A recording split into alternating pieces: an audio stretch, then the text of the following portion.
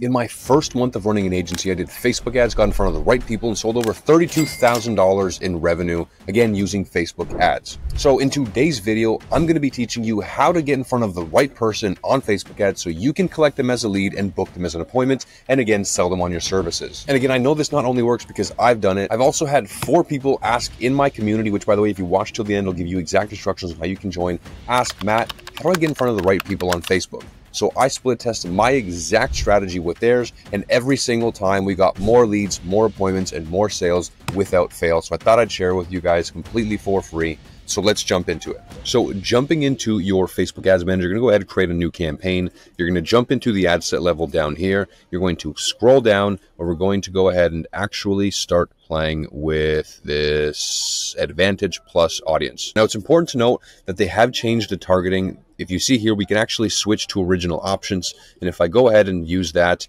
you can see down here that they used to have something called ADT, Advantage Detailed Targeting. Since then, Facebook has gone more into this Advantage Plus audience, and honestly, I've seen some fantastic results, so I just use Advantage Plus audience myself. But again, if we scroll down, we're going to make sure that we want to target the right countries. So usually for agencies, you do USA, you do Canada, you do United Kingdom, basically the big 5, US, Canada, UK, New Zealand, and England. You're then going to scroll down to the Advantage Plus audience, and you're going to start adding some detailed demographics. So in this example, we're going to be doing dentistry. So if I was to target dentists, I would go ahead, I would come in here and I would start searching for things like Invisalign. Turns out there is no Invisalign in here. So then I would go to dentist. I'm going to scroll down. I'm going to try to find some sort of dentist thing here. Okay, nothing. We got interests. Cool. So I'm starting to see that there's all these interests of all these different schools. So I'm going to go ahead. I'm going to hit one. And then you can come back and hit this suggestions button and it'll start giving you more. So boom, now we have dental school.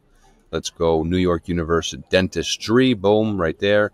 Boom, we have dentist. Boom, dentist. Boom. I still want to hit these ones. This one looks like it's got a nice population size. So again, we have 335 to 394 million right now with this type of targeting. Now, for sure, you will get unqualified people if you run this. So there's one more thing that we got to do. We're going to go ahead and we're going to hit this narrow audience button right here. So what happens when you hit this narrow audience button is you now are going to match any one of the following people who like this, this, or this, or this, or this, or this.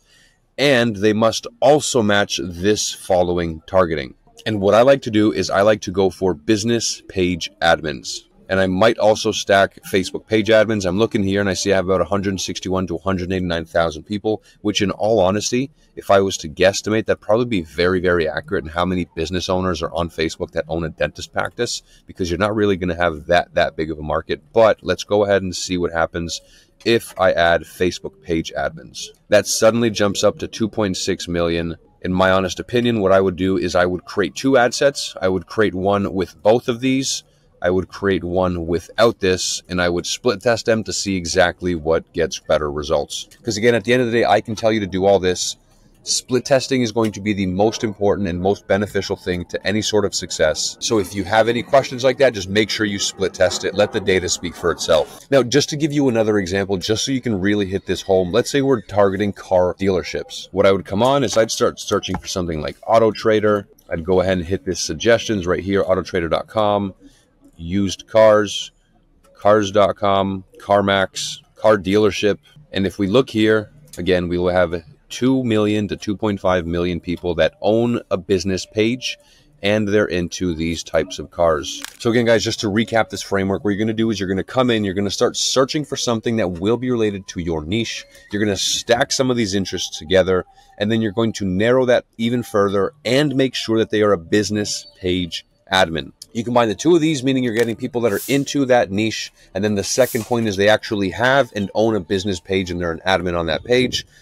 So 9 out of 10 times, we're going to be finding the right person that is actually the owner of the business. So again, if you guys found any value from this video and you actually want to join my private Discord where you can come on, hop on live weekly Q&A hot seats, ask questions in the Discord, and just grow together as a community, make sure to hit that button right there for further instructions.